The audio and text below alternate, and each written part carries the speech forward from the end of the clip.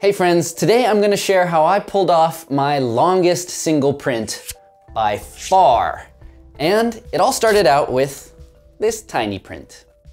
In October, I shared this 3x3 arrangement of auxetic cubes, a fun little swivelly object that is quite satisfying to fidget with. And auxetics is this curious property where a material stretched in one direction will also expand perpendicular to the force being applied. It's a really satisfying action, and while I didn't know exactly what to do with it, I knew that I wanted to continue exploring this structure. Thanks to 𝐒𝐲 for sponsoring the competition portion of this video. Keep watching to see how you can win a Bambu Lab A1 Mini with AMS Lite. I've already shared my first invention inspired by auxetics, which is my 𝐒𝐓𝐋 game. It's a puzzle that involves these swiveling pieces, but these parts don't actually have auxetic properties. I just happened to have a failed print that led to these shapes. I did want to come up with some fun ideas using the actual auxetic structures, so I carried on and started messing around with the shapes and sizes of this basic design that I created in Fusion 360. I noticed this original design was a bit floppy because of the clearances required to print this in place. So I created a stacked variation with 2 hinges on each corner, and that makes the part feel much more solid and smooth, aka even more satisfying. Naturally, I also wanted to see how small I could make these structures without changing the hinges, and that resulted in these auxetic scales.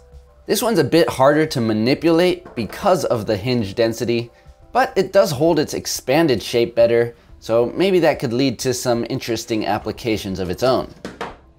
I scaled it down around 80% and the hinges still worked, so it is possible to get everything a bit smaller.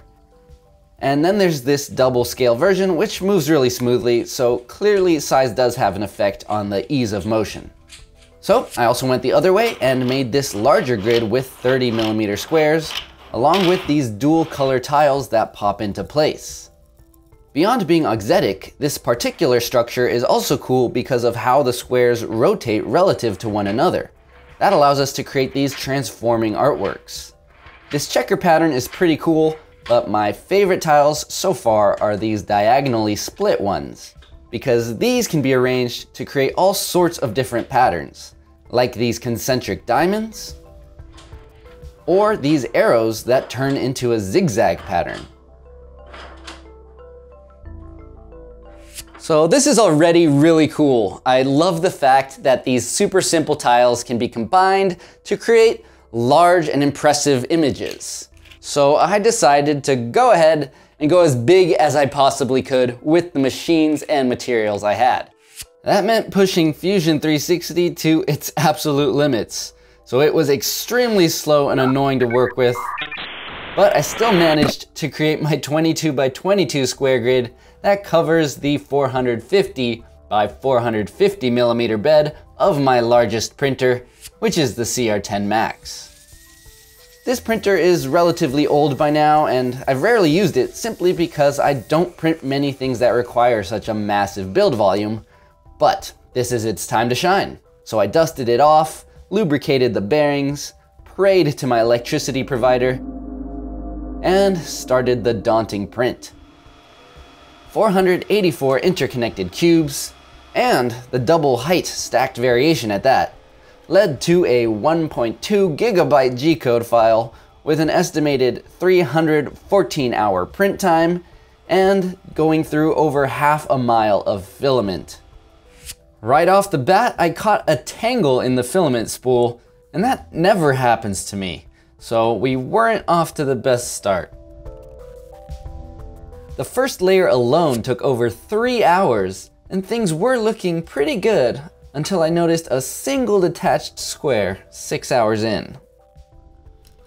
That was pretty tragic, but I did get to do this.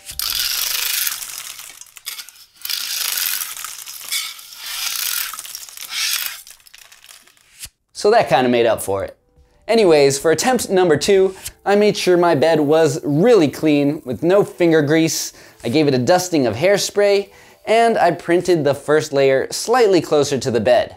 That seemed to do the trick, and 127 hours in, things were still looking good.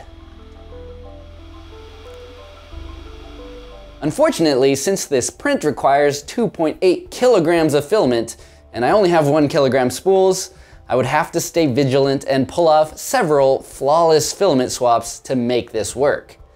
That was extra scary because sometimes this printer won't line up exactly perfectly after pausing the print, so instead I decided to just manually feed each new spool of filament in while the print continued chugging along.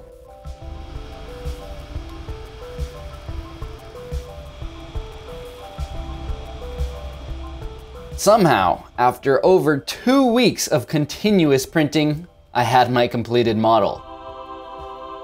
Still, that wasn't the end of it because I needed to successfully remove this enormous print from the print bed, and as many of you may know, build-tack beds like this can have quite the gripping force. So I ended up clamping the bed down to my workbench and carefully working my way around this print with several spatulas, separating it little by little like some futuristic archaeologist. Even after removing the print, the hinges were still a bit stiff due to stringiness in the print, so I had to do some cleanup with the heat gun and the X-Acto knife, and I just slowly worked the hinges back and forth, little by little, until the hundreds of hinges all got smoothed out enough to complete the full range of motion.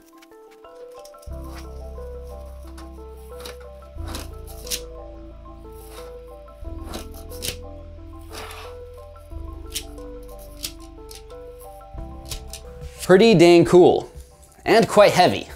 But as intense as this print is, it was only the beginning because I wanted tiles on every single square to make a massive and intricate transforming artwork. So 1 part down, 500 to go. Here's a mock-up I created in Adobe Illustrator to settle on a design and color scheme.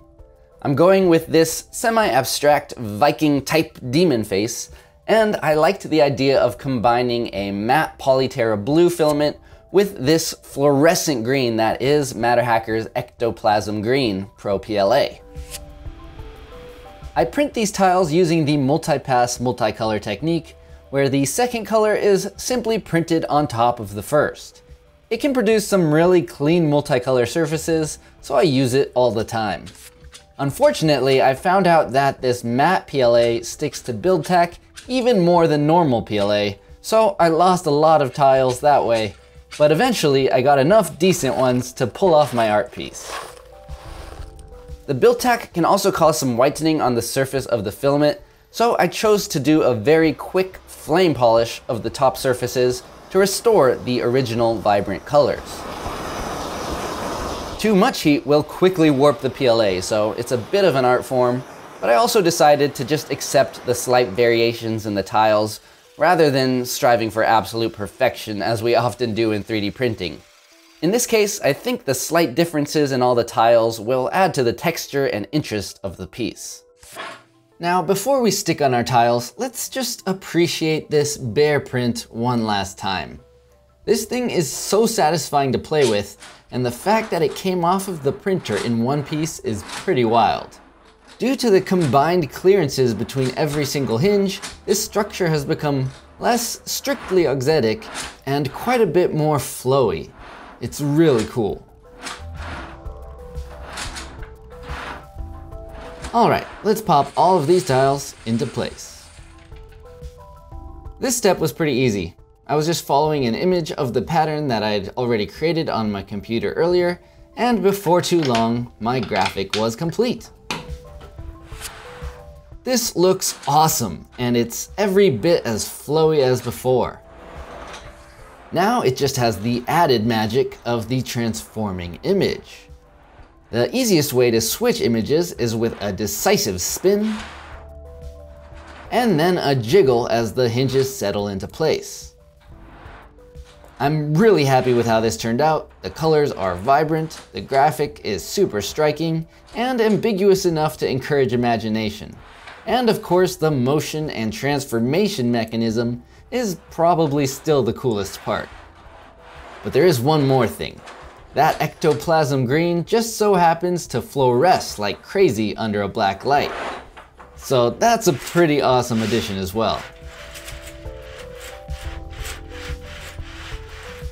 Well, that was quite the adventure of a make, but I think this resulting artwork was absolutely worth it. I do still have a few more exciting transforming prints to share today, but first, I think this is a great time to announce the Auxetic Art competition. Don't worry, you won't have to endure this 13-day print, but I do want to see what you all can do with these triangular tiles. So this contest is about printing auxiliary cubes at any of the sizes that I've provided for download on Thangs, and creating your own transforming auxetic artwork using only the diagonal tiles. That may seem pretty limited, but I believe there are a lot of cool designs to be discovered within this format. Since the tiles are all individual prints, it is possible to get very colorful, and as I've hopefully demonstrated with this giant piece, the diagonal tiles can create a lot of different unique shapes depending on how you put them together. To enter, all you've got to do is make your auxetic artwork and submit a photo or photos of your completed print as a make under the diagonal tile page on Thangs. 2 winners will be decided by the community, with the most liked makes winning $100 and $200 gift cards towards MatterHackers or 3DJake, and I will personally pick my very favorite make to win a Bambu Lab A1 Mini 3D printer with AMS Lite. The competition starts now, and it'll run for 1 full month. So make sure to check out the video description for the full details. I can't wait to see what you all come up with, but before I go, I have yet another massive auxetic print to share. As cool as this transforming art is, I wanted to figure out a more functional use for these auxetic structures. And while testing different shapes, I came up with these auxetic rectangles. This piece is interesting because when you swivel it, the overall shape of the print changes from this more square-like surface to this wide and narrow rectangle. That gave me the idea of building an auxetic end table, something that could shapeshift, perhaps for the sake of storage, or to better suit different spaces. I'm not exactly sure, but it sounded cool. To pull this off, I decided to switch to this beautiful 0.8mm diamond back nozzle, which should help ensure me a cleaner and quicker print. I also scaled up my whole design by 200%, so all the hinges are hopefully really robust, and this might even serve as a functional table. Once again, this print took up the entire bed of my 𝐒𝐲10X Max, but thanks to the larger nozzle and less complex design, it only took around 100 hours to print. To turn it into a table, I screwed on these IKEA feet that I happened to find at a thrift store, and I also made a few custom tiles for the top surface. These groovy lava lamp style blobs that tile in every direction, so it's continuous whichever position you swivel it to. Here is the finished table. And honestly, I was a bit skeptical that it would be stiff enough to work as a table, but this thing is not bad at all for a first proof of concept. Here it is as a square table, and to transform it, I'll just grab 2 opposing feet and give it a little twist. Just like that, we've got our more rectangular shape. I could even use it in the expanded position like this, if you don't mind a few holes, and that gives us a really nice and big table.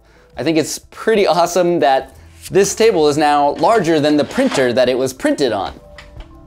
Clearly, the exploration I've done so far is only scratching the surface. So I might be spending even more time on this idea, because I just find it really captivating and inspiring. However, that is everything I've got for you today. So I'll be throwing all these files on thangs.com for you to download. I am so excited to see the auxetic artworks that you come up with.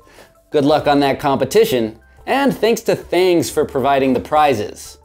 That's all for now, so get out there, make some cool stuff, and as always, stay inspired.